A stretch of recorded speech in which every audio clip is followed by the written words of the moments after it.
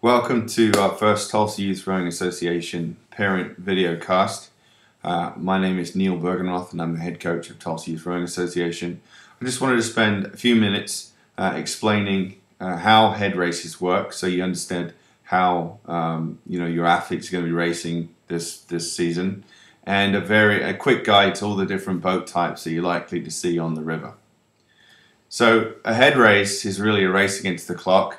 It's all the crews line up one by one and they're sent off one by one with a 10 to 15 second interval.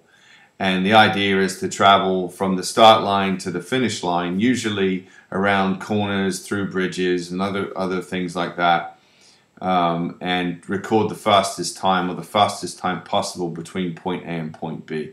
If you've ever seen the time trials done at the Tour de France, you're going to see a very similar thing happen at a head race. So we want to go as fast as we can from point A to point B. We have various different head style races this fall. The first one is this weekend, and it's the head of the verdigris. There are no other teams other than our own competing, so we're using it as an intra-squad scrimmage to kind of get used to what a head race is. For the varsity guys, it's very much a training day.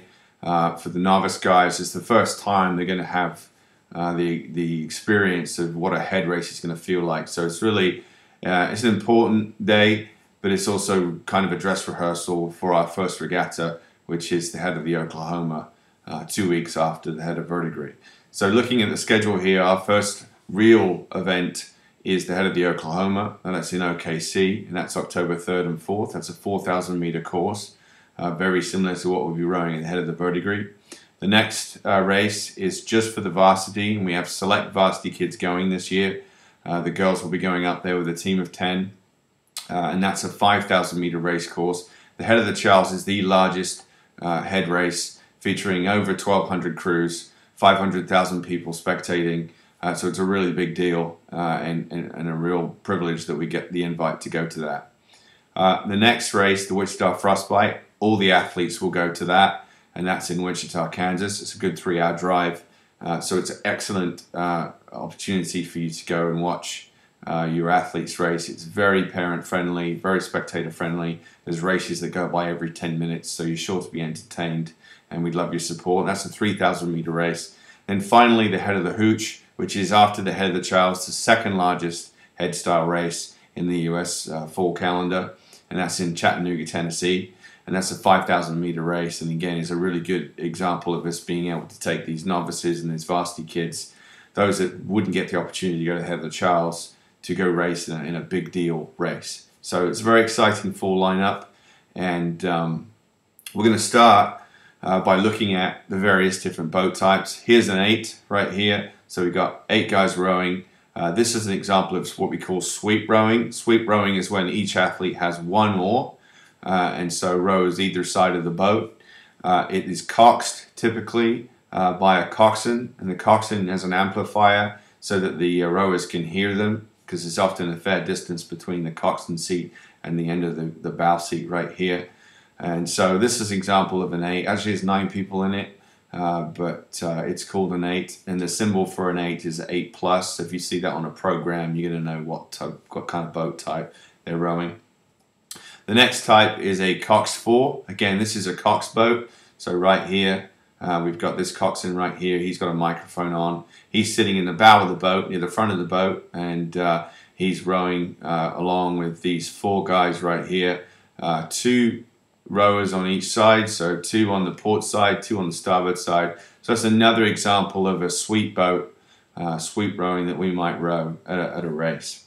Another type of rowing is sculling. And sculling is a little bit more symmetrical. So each rower here has quite a shorter oar, but each rower has an oar in each hand. This is called sculling.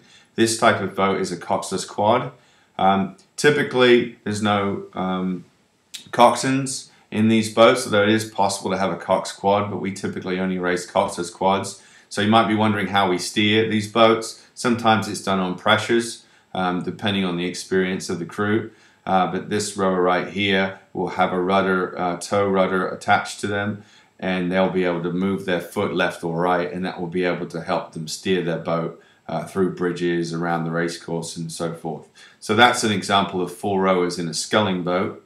Another type of boat that is sculling is a double, so 2 rowers, 2 oars each, 1 in each hand, and example of a small boat. And then finally we've got the single, which obviously is 1 person.